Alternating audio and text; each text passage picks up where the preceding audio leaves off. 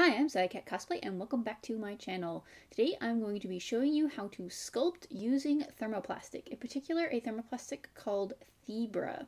So if you'd like to learn how you can make little props like this out of thermoplastic, keep watching. I was recently commissioned to make an Elvira cosplay for a friend of mine, which included the dress, belt, and dagger that she has that's in her belt. I originally was going to make this out of foam clay, but I needed a pretty quick turnaround on this costume, and foam clay takes a while to dry, especially if it's laying on a surface and got a lot of surface area in contact with a table.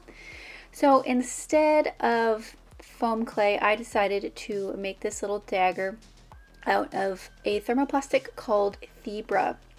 This thermoplastic in particular is very malleable. It doesn't have a lot of filler material in it, so it's basically like a putty that you can heat up and sculpt and sand and turn into a prop. The first thing that I did was I made a dagger template for myself. I looked at a bunch of reference images and drew one out on a piece of paper. I ended up tracing that onto a couple different pieces of paper and making a couple different templates. This is because when you use thermoplastic, it is sticky and it can stick to things. So I didn't want the thermoplastic to stick to this, and then if I needed another copy of this for whatever reason, I would basically have destroyed my only copy. So I just wanted to make sure that I had enough copies of this thing just in case of catastrophic failure. When working with thibra, you're going to want to work with it on a non-stick surface. Basically, I'm going to be working with it on a silicone baking mat because it is super sticky. Thibra is more sticky than Warbla is or Wonderflex is.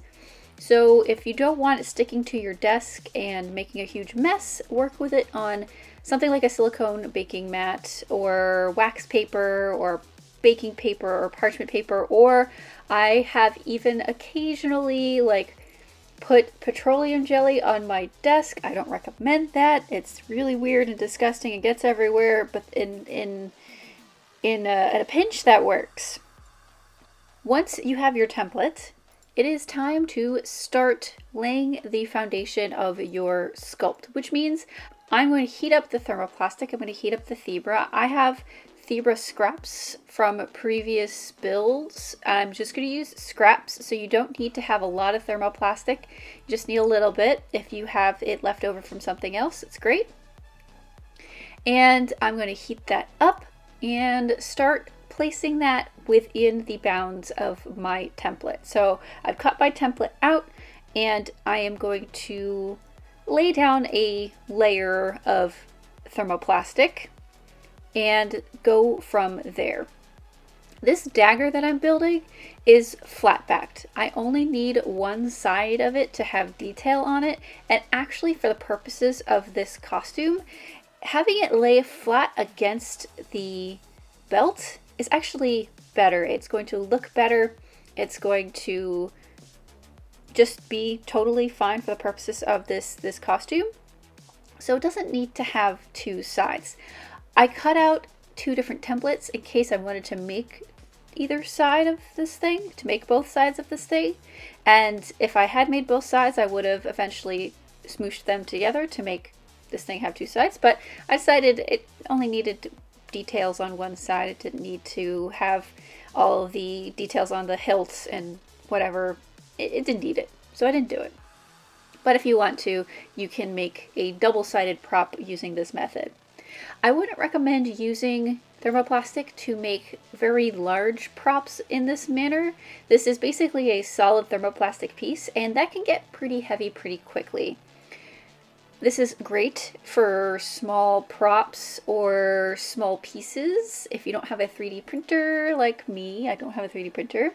So I need to make this pretty quickly, and I have thermoplastic, so I'm going to use it. I'm laying down a sort of base layer of thermoplastic. And the nice thing about thibra is it works at a lower temperature than Worbla does, so it doesn't have to get quite as hot to be able to work with it for it to be malleable. And this is also nicer because it's not going to burn your fingers as much. If you are worried about your fingertips, please wear protective gear. I often use rubber-tipped gloves or rubberized gloves when working with thermoplastic because it does get pretty hot. I have burned off my fingertips many times, so I'm kind of used to it. Once I have the base layer of thermoplastic that I need and kind of I've filled in the template, I'm going to go ahead and start to figure out the details, figure out where stuff is going to go, what else I need to do, blending the seams. And I'm going to do this using sculpting tools. I have a set of sculpting tools that's for sculpting with, say, clay, but this also works for sculpting thermoplastic. So I'm going to start refining the shape, putting in details, adding things, and if it's not totally perfect, it's okay because you can sand thermoplastic. This is something that I didn't really think about when I started working with thermoplastics, but they are totally sandable. And what I'm going to do once I'm fairly happy with the size and the shape is use my Dremel tool to sand and refine this sculpt after I'm done sculpting it. I do my initial sculpt, take off some excess material, and then I am ready to sand this down. I'm going to be using a couple of different tips. I'm actually not using a sanding barrel because it's a big barrel for something that's this small. So I'm going to use some smaller stone grinding tips and work on refining the blade, sanding down some seams, taking off some excess material, and just basically getting it to a point where I think it looks like the reference image, taking away anything that I'm not happy with. If you accidentally sand off too much, guess what? You can heat it up and add back. So that's the really awesome thing about working with thermoplastic in this manner. Using thermoplastic to do this is quite a bit of a time saver. If I accidentally remove too much with foam clay, if I sanded off too much, if I was doing this out of foam clay, I would have to, add foam clay and then wait for it to dry, which can take 24 to 48 hours, and then go back and sand it again. With the thibra, if I've made a mistake, I can heat this back up, add more material, sand it back down, and be done with the whole process in about 10 minutes. This whole sculpting process and sanding process only took about an hour and a half to 2 hours. So this is a really quick and easy way to make a small prop. If I had been 3D printing this, I would have had to design it in the 3D printing software, and that's going to take quite a bit of time, and then print this, and that's going to take, I don't know, an hour maybe for something like this, or 2 hours. So in terms of how long this takes versus other methods, this is, I believe, a quicker way to make small props like this or small pieces for your cosplay. Once I have this thing sculpted and sanded, I'm going to prime it. You can prime it with any sort of primer that you want. If you want to prime it with a spray-on primer, or even spray it with some sandable filler primer so you can get it even smoother. I'm going to go ahead and prime this with fabric Mod Podge. I also often use Hex Flex brush-on primers. I have a whole video on comparing some primers if you want to check that out. I'll link that in the cards up above. And then paint.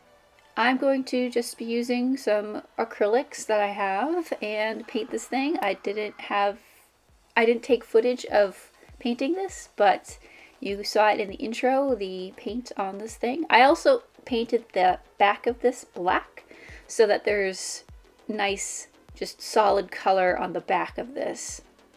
And that's it.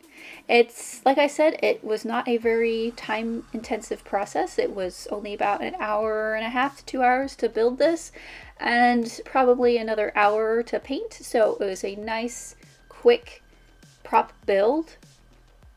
And I hope this is helpful for you for making small pieces for your cosplay or small props. Thanks so much for watching. If you have any additional questions about today's video, don't forget to leave a comment down below. If you liked the video, don't forget to give it a thumbs up and hit that subscribe button and bell notification to be notified of the next time I put up a new video. Alright folks, I will see you in the next one.